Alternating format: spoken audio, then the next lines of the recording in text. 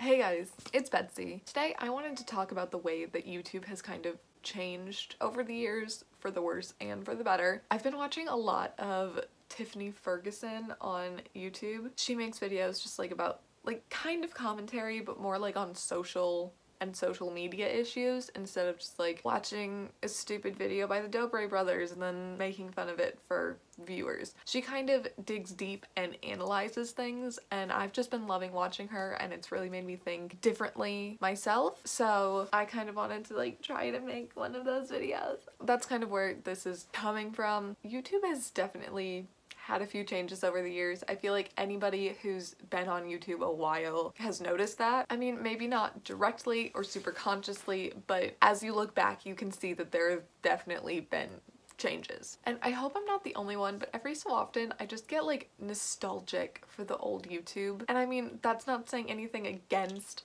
what YouTube is now. Like, it's relatable content. There's so much funny stuff going on. Like, I still love YouTube now, but just when things are from the past and you just have good memories of those, then like you just get nostalgic and like I miss it. It's really weird to notice all of the differences in the content being produced and like what used to be produced instead of now. So when I first made an account to subscribe to people, the first two people I subscribed to were Dan and Phil. They were the first YouTubers I ever watched, they were the first ones I ever saw, and I fell in love with them. And from there I was introduced to the whole Brit crew.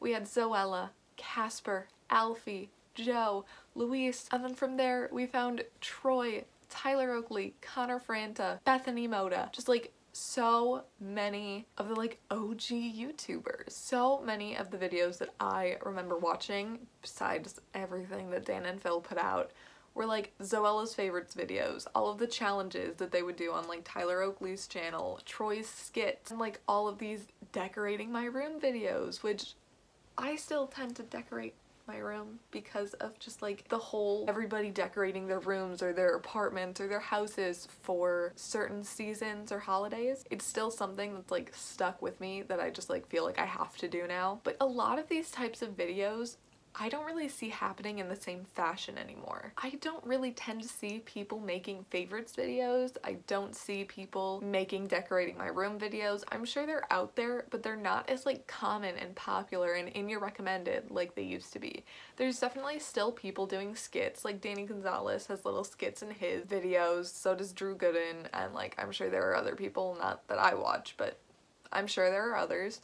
And there are so many challenge videos, but they're just not the same. They're very different nowadays. I feel like a lot of YouTube at the moment is all about this like flexing culture, kind of showing how much money you have and all of your new stuff. Even the bigger influencers who aren't trying to flex, there's still a disconnect between the YouTuber and the viewer, because if they are making a favorites videos, they're not as relatable anymore because you see them showing their favorites and it's like, oh cool, like I'm so glad that you have this Tatcha Skin Silk Cream that works wonders for you, but it's like $300 and I can't afford that. So like, how does that help me? We see these people that are our age or around our age, slightly older maybe, and they're moving into their own apartment, they're moving into a huge house, they've got their Gucci, they're wearing Supreme all the time, and it just shows that we're not the same anymore. Watching Zoella or watching Dan and Phil with their videos, even if it wasn't stuff that maybe I do all the time, I still felt like they were a real person that like I would be friends with, you know? Like I felt them as my friends. And now with some of these people, like you don't feel like their friend, you don't feel like you know them, nor do you feel like you can really connect with them because they're on such a different level. And the more that they try to show you all of their money, the more you feel disconnected. I also tend to feel like YouTube is a lot more consumeristic. Is that a real word? Right now, this kind of goes along with the whole flexing, unrelatable thing. There are so many YouTube videos that have like the title or it's in the thumbnail and it shows how much they spent. I spent this much money to do this for a day. I spent this much money shopping. I spent this much money, whatever. And it's like thousands of dollars. And it just makes me feel like, who needs to do that? Like, why? Why did you even do that in the first place? I get that you're making money. That's great. But why do you need that many clothes? Why did you have to do that? In some cases, it's entertaining. Like, there was this one by Sierra Schultz. I didn't watch the video, if I'm being honest. but like it seemed like, okay, that could be an entertaining, interesting video. So she basically did like being an LA person for a day and seeing how much they would typically spend, which is interesting from a normal person point of view. It's kind of like in Shane Dawson's new series with Jeffree Star, Shane is the regular person and Jeffree is not. And Jeffree kind of represents all of YouTube. Or not all of YouTube. Jeffree kind of represents all of these bigger influencers right now. And yes, Shane is still a big influencer, but you still feel connected to him. Even though he's making I'm poor comments all the time. Like, yeah, we're poor too. We feel that. Oh, gosh. Oh, yeah, Gucci shoes. Those are garbage. How much were those? These, okay, can I be honest? I don't know. I don't look. Or we have an option of one with gold flakes in it, real gold. Go home. Leave. It comes all the way from Paris, and this is $120. Right. We like his humor, we like his kinds of videos that he makes, and Jeffree, we can like his content, but we don't feel like we're his friend. With Shane, it's a closer thing, and I think Shane is really good at doing that because he's been on YouTube so long. He was part of like the original creators. And Jeffree, yeah, he's been here for a while, but he has so much money. So there's this disconnect, if that makes sense. So back to the whole spending money, clothing, hauls thing. I feel like with all of these videos being put out and mostly shown to a younger generation, like I feel like 20 somethings, 30 somethings, people who have actual jobs making a living for themselves aren't necessarily watching all of these haul videos and seeing all of these kind of teenage YouTubers who are doing really well for themselves spending all of this money. Instead it's being targeted to, I don't want to say targeted, it's falling into the laps of like 13 to maybe 17-year-olds. Maybe they have a job, maybe they don't. So they think all of this shopping stuff is normal. So they are asking their parents, or maybe they're just spending all of their own money on shopping because they're like, oh, somebody I connect with, somebody who is my friend is doing all of this, so this must be normal. When it's not. It's not normal to spend that much money. It's not normal to go shopping all the time. When I was younger, I got like one big haul of clothes every year, and it was around back to school time because you get new clothes before you go back to school. That was how it worked for my family. So it's not normal to every month you get a whole new wardrobe, basically. Personally, I'm not blaming YouTubers for my money troubles. Just want to put a disclaimer out there. I'm not blaming these people for my awful spending habits. But seeing all of this definitely skewed my perception for a while. I mean, I had my own job, so I was spending my own money, but I was definitely buying and spending more money than I needed to. I didn't need to keep buying clothes from Romwe. I didn't need to keep buying clothes from Forever 21. I didn't need to go shopping all the time or buy stuff from Wish. Like, it was just not necessary.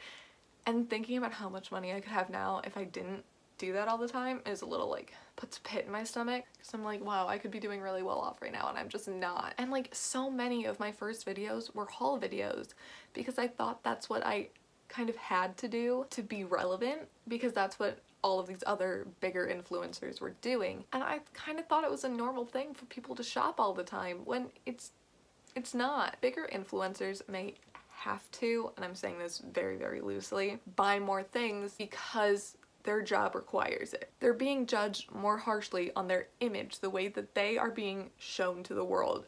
So that's clothing, makeup, the way that their Instagram pictures look, the way that they look in their YouTube videos. It makes sense that they need more things because they may be judged if they don't look their best all the time. And to look their best, you're not supposed to repeat outfits, you're not supposed to repeat makeup looks. I mean, they go to events all the time, so they need new clothes for that because you can't repeat an event outfit where you had all of these pictures taken. You can't do that again at another event. So in a way, like, it kind of makes sense that they're buying clothes all the time, but I also feel like some of it is very misleading. So Hailey Pham has been in a lot of YouTube drama recently, but I think she's a really great example of this kind of YouTube culture. She is in the YouTube culture right now. She's a big influencer, big YouTuber. She's got over 1 million subscribers. She's doing well. Also, she still mostly feels like one of us. She's my age. I think she's actually a little bit younger than me, but we won't go there. It's just like by a few months, so it's fine. I won't feel super bad about myself. But she's in the middle of this right now and she talks about it, but